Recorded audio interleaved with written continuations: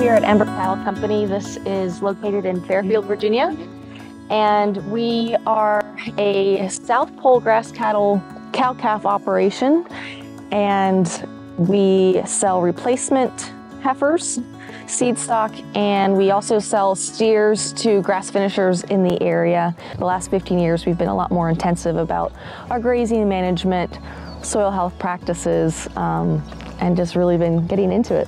So this farm here is 160 open acres. It's kind of a long rectangle, and we have it split up into 10 permanent paddocks and a temporary electric fence, which we definitely do.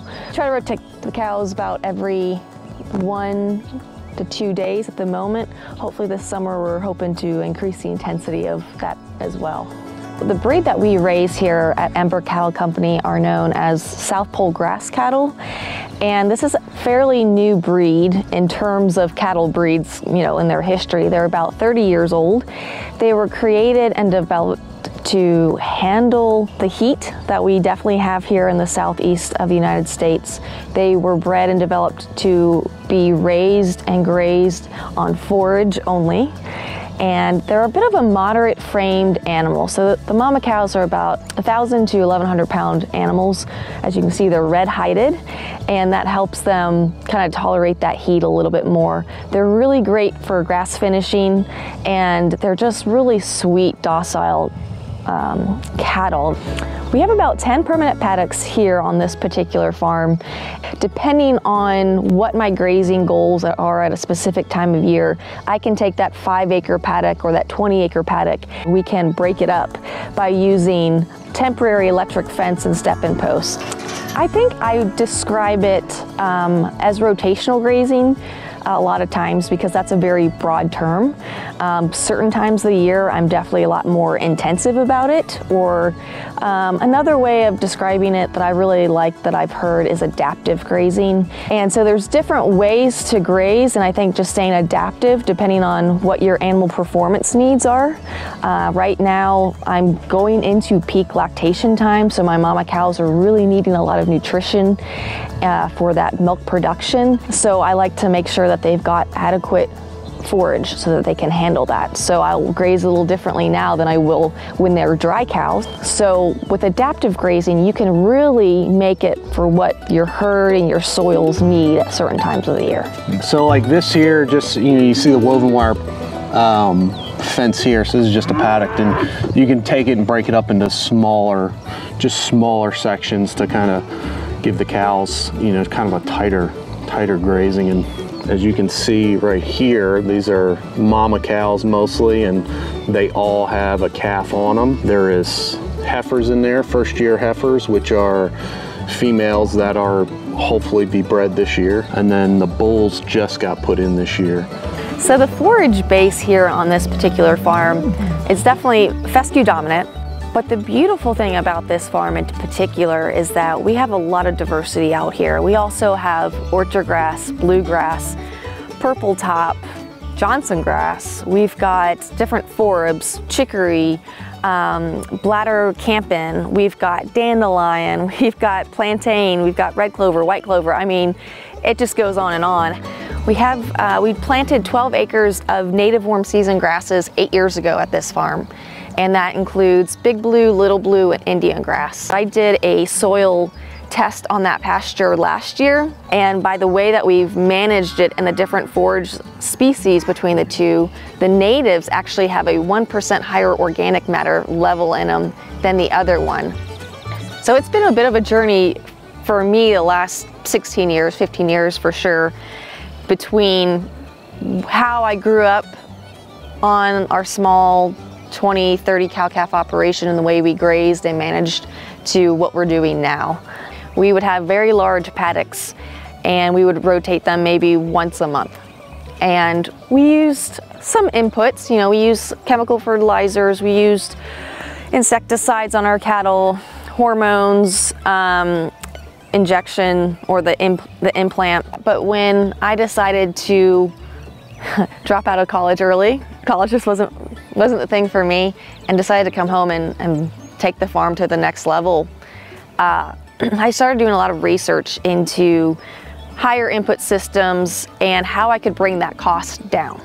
And that's really what led me to, at that point in time, it was called sustainable agriculture. And that really resonated with me. I was like, okay, this seems to be more like a more profitable way to raise cattle.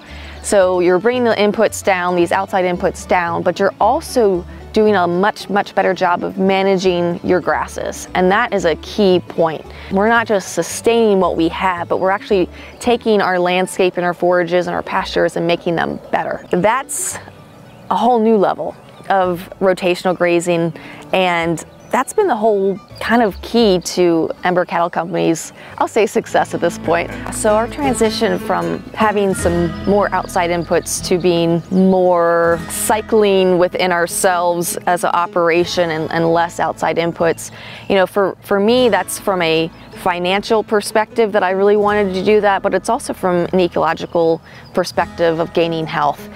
Farming is not the most lucrative career path to choose, and so I was really looking for a way to bring my inputs down. I was really hoping to get my cows' genetics to a point where their fly load was way down, so I didn't need to use insecticides, or I didn't need to use hormone implants because they were just growing me a beautiful calf on forage only, so I didn't need that extra boost. And we started splitting up our farm from these larger paddocks to our smaller ones and being more intensive and thoughtful about our grazing. We've seen just the phenomenal benefits of it. Just these little signs here and there has been really telling to know that our transition is happening successfully. You know, we're able to make a profit every year, which is great. So regenerative farming can be profitable. I think if I could have back then found the right genetics for my operation faster, I would be further along with my animal genetics than I am now. For me to be a profitable regenerative farm, it's not just about the grazing management, but I also couple that with having the right livestock genetics for not only your environment, but your grazing style, your grazing management. And if you can couple those two aspects together, that really sets you up for success. And I think if you can go out and find that farm that is grazing or managing their systems like you want to, buy animals from them, bring those onto your operation, and you're gonna be years ahead. Every year we wean steer calves. So we are a cow-calf operation. Our mamas have calves every year. We will castrate the bull calves and we will sell the steers to grass finishing operations in the area. They usually take those 400 to 500 pound weaned steer calves and finish them out for another year on grass, and they direct sell their meat. We also sell replacement heifers. So again, I've been really focused on the genetics of this herd to have animals that thrive on a forage only system. And so I like to sell replacement heifers or bred heifers sometimes to other grass operations that want those types of genetics, that want animals that can thrive on forage only and are docile animals, can tolerate some of our Virginia heat. So Kentucky 31 fescue here in Virginia is infected with a fungus that can cause a lot of vasoconstriction, which just doesn't allow the cows to let off a lot of heat during the summertime. So you'll see a lot of symptoms from cattle that are suffering from this toxicity with rough or woolly coats. They'll lose tail switches. If it's really bad, they might lose hooves.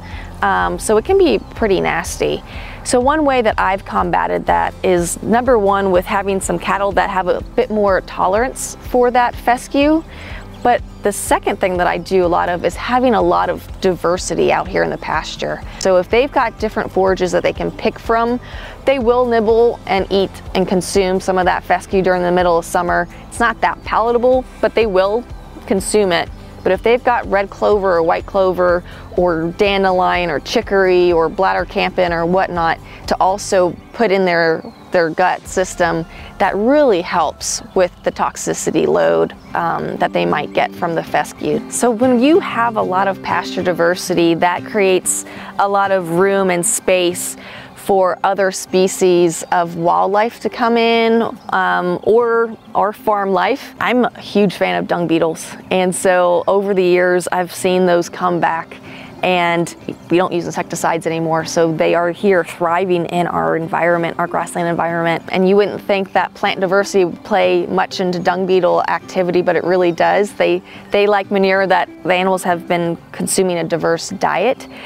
There's a lot of flowers out here. We can see some white clover right here in front of us and red clover. And the pollinator species and the bugs just thrive in these systems. That then allows for, we see these tree swallows out here swooping around, for them to come in. We've got meadow larks, red-winged blackbirds, we've got turkey, we've got deer. When you have diversity in your pastures, it doesn't just stop with the diversity of the plants. It really brings on the diversity of all these other animals to your system, which just help make these systems cycle that much more better. Yeah. If you don't have soil health, you're missing a lot. It's not just because that's the right thing to do. Soil is a living organism. We need to start looking at it that way. It's not just inert material that we can chemically change or physically change at a whim, even though we can. We need to start looking at it as a living creature, I guess, even though it's trillions of living creatures under there. Grasslands and ruminants have evolved together, and they really need each other.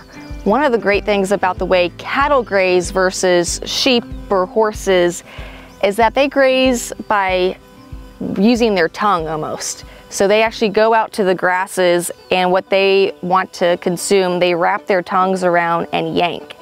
And when they do that, they are allowing those carbohydrate stores in those plants that are usually down lower in the plant to stay intact.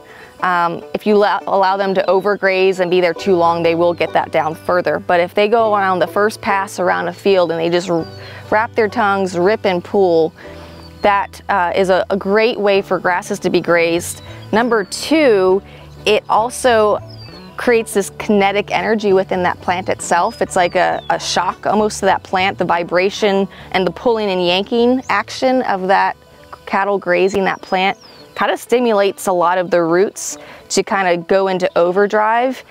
And not only that, but the saliva and all the biology in the cow's saliva that coat that plant as they wrap their tongue around it actually helps increase the diversity.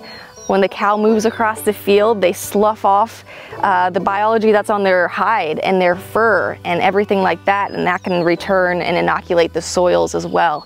And like scenes like this is why I farm, and this scene here is why I consistently move cows, because right now we're looking at the cows in waist-high forage that's lush and just ready to be consumed. The beautiful Blue Ridge Mountains are in the background. The swallows are swooping in and out, catching their breakfast this morning. And you just know that the cows are just happy and content. They're quiet, they're calmly just moving around, grazing, eating the grass tips, eating the lush blades, the clovers. Those scenes are exactly what motivates me to keep going every day, because this is cow heaven here on earth. I don't think they can get much better than this. And that makes me happy when my cows are happy, for sure.